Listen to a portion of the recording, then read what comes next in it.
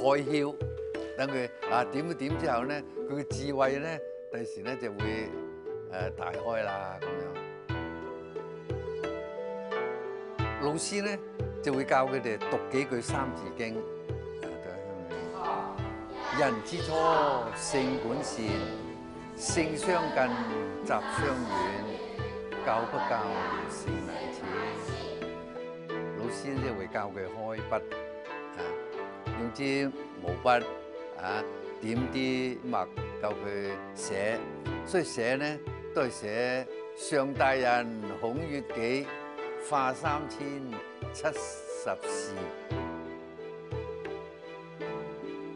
Since the 1997 handover, the Chinese identity has slowly taken root among Hong Kong people. The government is correcting its favoritism towards English in its language policy during the colonial period. Chinese education is promoted on all fronts. In fact, as early as a century ago, Chinese education has been advocated by non-governmental groups. Hong Kong, with its unique geographical and political status, became one of the most important bases for preserving the Chinese culture and literature.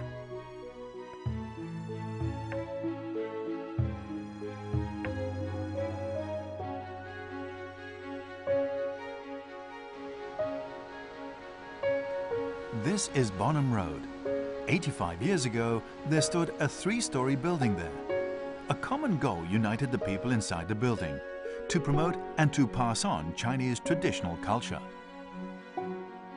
佢哋嚟講咧，係一種理想嚟嘅，希望因為咁樣，香港人咧就能夠知道多啲唔多中國嘅仁義道德。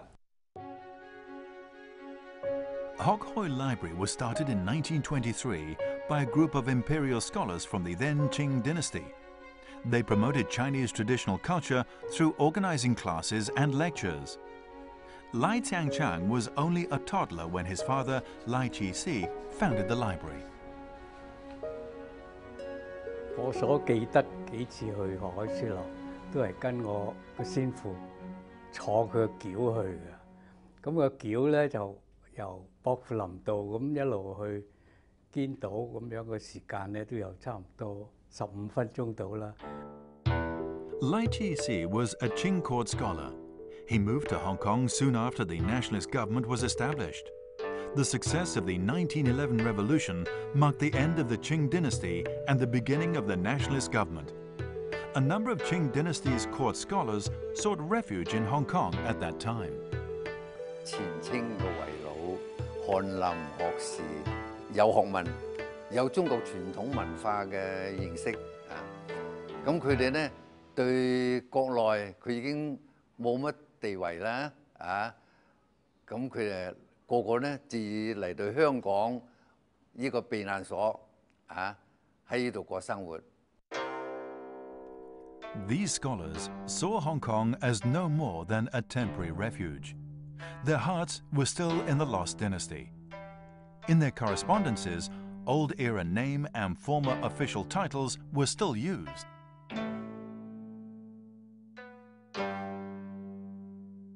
我注意到佢哋把廢帝嘅相喺樹咁唔係平時都掛嘅咁有6、7個翰林咧，咁我記得一年都有1次半次咧，就嚟叩個頭啲咁嘅，仍然有些少咁嘅懷念，希望有個復辟嘅。 The story of Song Wong Toi, a relic associated with the fall of the last Song emperors, apparently struck a chord with those displaced officials. In 1916, Lai Jisi rallied a number of local businessmen and petitioned the government for keeping Song Wong Toi. The site later became a gathering spot for the defunct officials in Hong Kong.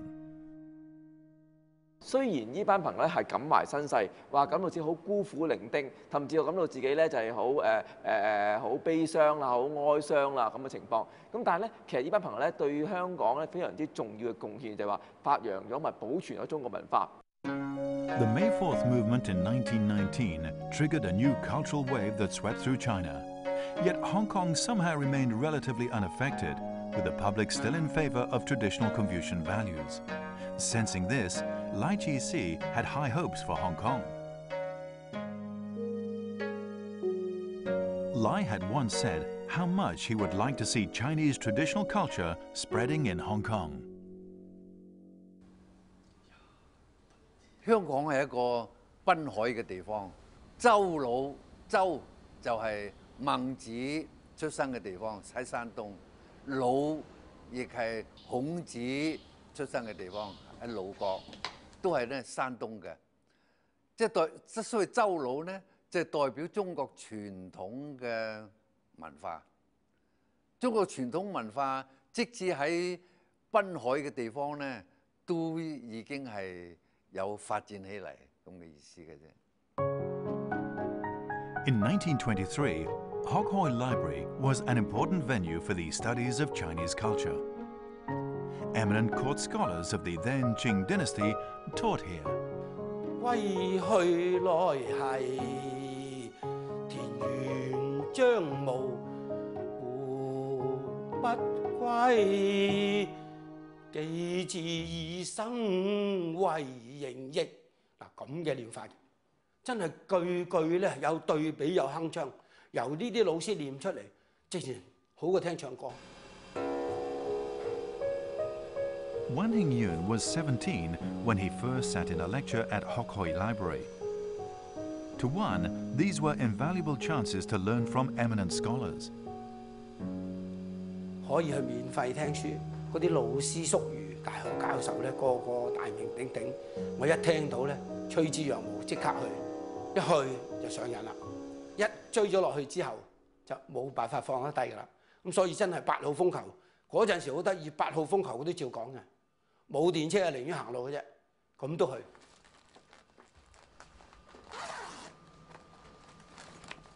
呢沓就係當年海書樓所派嘅油印講義，用手搞嘅油印機，用隻手碌下，一張一張咁樣碌出嚟。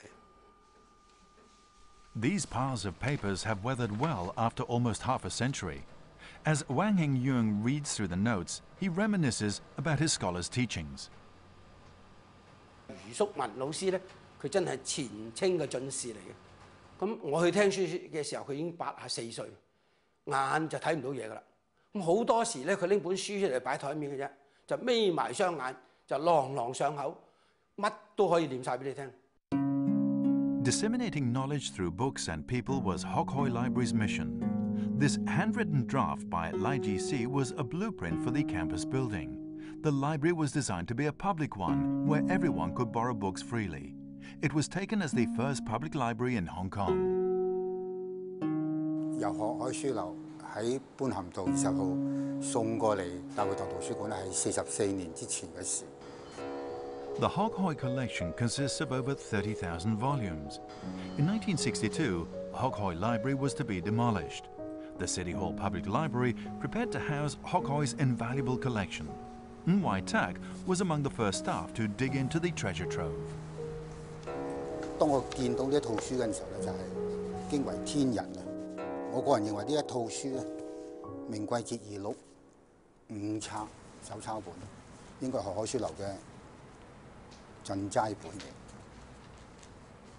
白沙子全書，公元1771年，距離而家咧已經係200幾年，係非常之珍貴。又能夠喺幾百年之後留翻出嚟喺香港呢個冥冥當中嘅呢個國寶級嘅一套書。呢批書咧係一個活寶貝嚟嘅，佢係一個凝聚整個中國文化嘅國粹。喺現在香港中央圖書館嚟講，呢一批書以我睇嘅係一個鎮館之寶嚟。we see great historical value in the collection, which itself is a repository of a lot of Chinese classics that waits for further research. 呢批書嚟到大埔同圖書館嗰個意義咧，就係能夠將呢一批書更加係發揚出去，更多啲市民可以使用佢，唔好淨係當佢一個文物，要活用佢，活用佢就會有用嘅呢批書。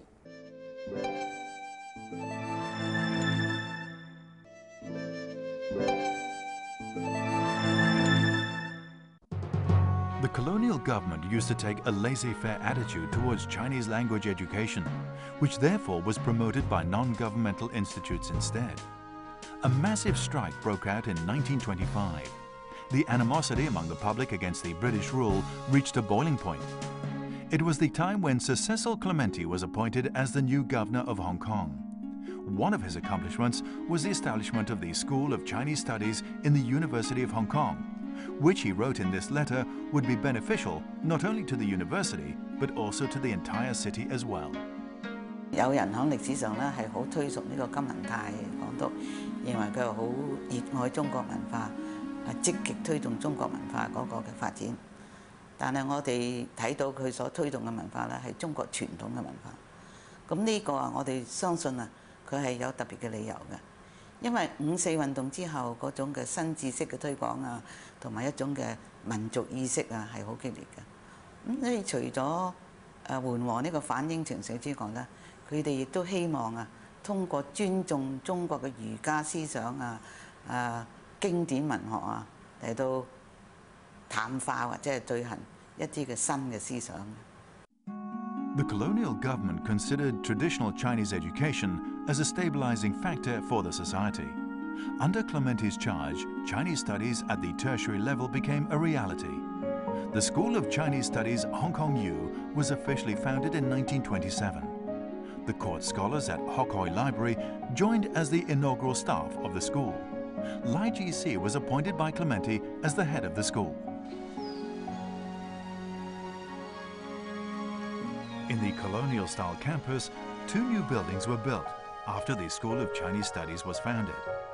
The provision of Chinese studies in higher education in Hong Kong had started.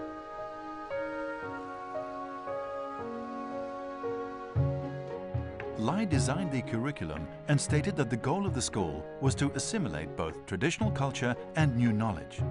Li solicited donations from local businessmen as well as Chinese merchants living in Southeast Asia.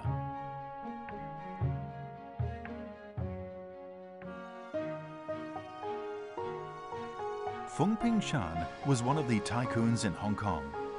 He was so concerned about the development of Chinese studies that he sponsored the construction of an entire teaching building. Today, Fung Ping Shan Building, a granite and red brick structure not far away from Lock Yew Hall, has been declared as an historical monument. At present, it is being used as the university's museum. It was originally a library of Chinese books, the first among local tertiary institutions. It was a big event when the library first opened its doors. The opening day of the library was December 14th, 1932, but Fung died before that day. His son, Fung Pinghua, told of his father's wish for the development of Chinese studies. 先父對香港大學成為南中國學術中心深具信念，深信此中文圖書館能填補本港教育制度之重要空隙，使中西文化制度能溝通研究。To Fung Ping Shan, promoting Chinese studies was necessary in order to preserve Chinese culture. 香港大學中文學院除咗我哋見到啦，港英政府嗰個官方座之外咧，其實更加重要咧就係華商資助啦。港大當時成立嘅港大中文學院啦，港大嘅馮平山圖書館啦嘅藏書咧，都係靠翻華商資助㗎。咁所以如果冇翻華商嘅資助啲錢嘅話咧，港大中文學院同埋港大嘅馮平山圖書館咧，都未必能夠成立到嘅。Another teaching building was also made possible by private donation, and in this case by Tang Qi-ngong. The 3-story building was completed in 1931. Today, Tang Qi-ngong Building still houses alumni rosters from the early years. There were not too many students enrolled in Chinese studies at the beginning.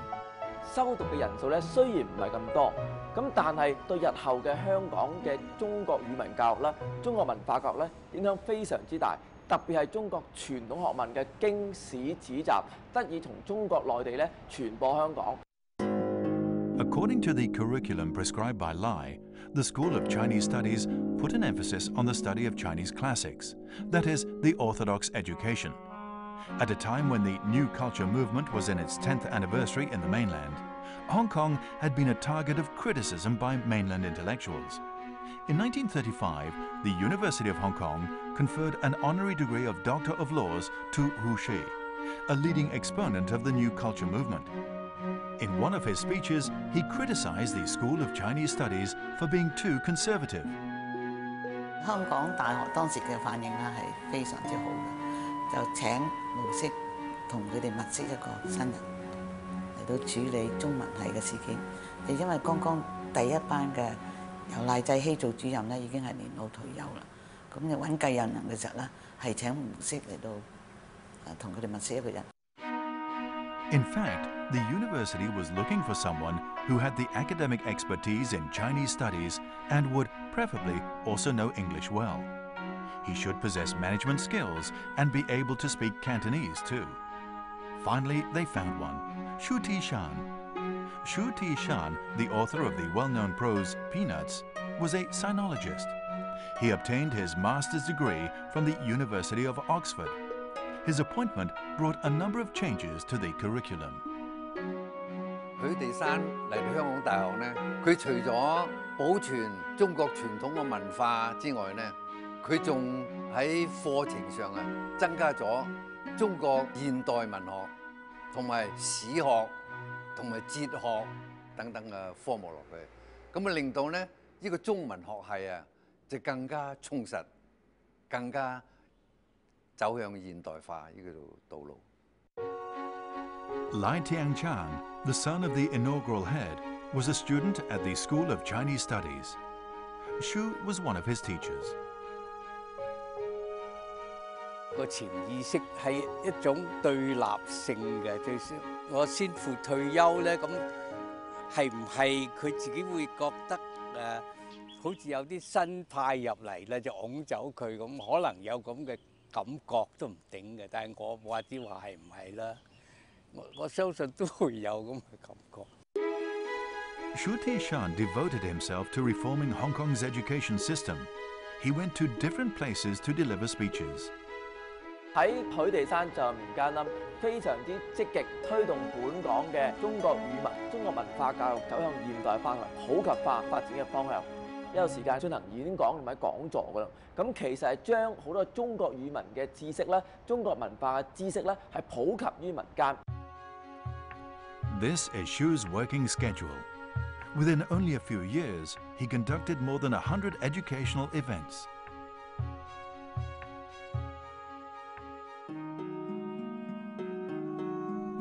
In 1941, after a brief 6-year tenure, Shu died unexpectedly of heart disease when he was only 46. The passing of Shu was a shock to the academia. Obituaries were abundant in praise of Shu's contribution to the city's Chinese education.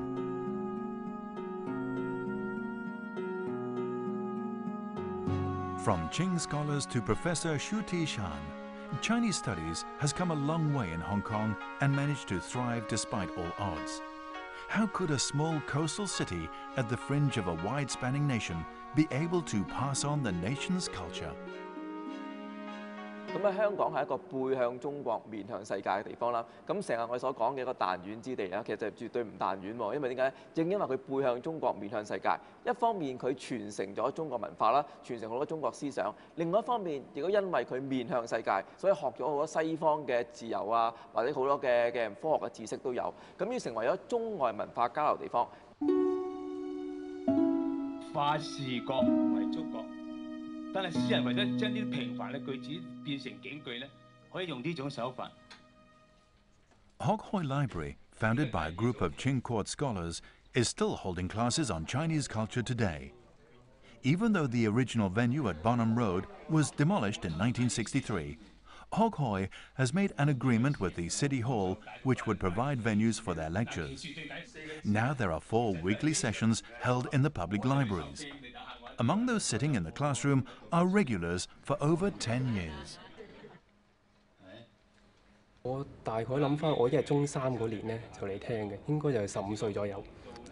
我覺得一個民族嘅盛衰咧，一定要靠佢哋民族自己去認識佢哋本身嘅文化，佢哋嘅根源。咁呢個講就正正帶到呢樣嘢俾我。令到你係成個人嘅人生觀亦改變咗，即係對中國文學就唔係真係咁枯燥嘅，係好動聽嘅，啲老師介紹得真係好動聽，好值得我哋一路咁保存住。